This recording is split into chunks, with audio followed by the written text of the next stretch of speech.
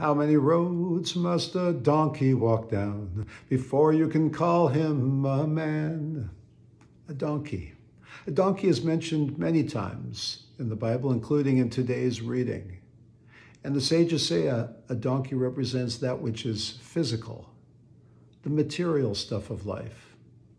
So yes, we human beings, we have a little bit of a donkey inside of us, but we also have a spiritual side.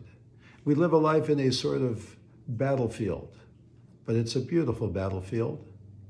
How to navigate life? Well, some people take that physical part and they say, I'm not going to let it overwhelm me.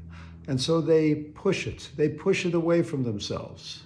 They don't let it define who they are. We see this oftentimes in people with substance addiction problems, drug problems, people involved with toxic relationships.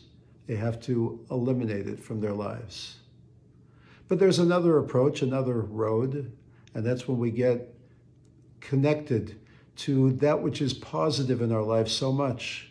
We take advantage of our gifts and our strengths, and we focus there so much that the toxic, the negative elements don't even have the opportunity to emerge.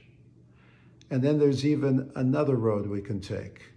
The road where we take the obstacles, the setbacks in our life, we take that energy and we convert it. We convert it into positivity. So negative actually becomes positive. In fact, they say that in the Messianic times, that the Messiah will be riding on a donkey, because then the whole world, the consciousness of the whole world, will be that where spirituality and godliness is ever so palpable. The answer, my friend, is blowing in the wind. The answer is blowing in the wind. You know, Bob Dylan, who wrote that song, was certainly a great songwriter and poet. But I submit that blowing in the wind is a bit of a random approach to life.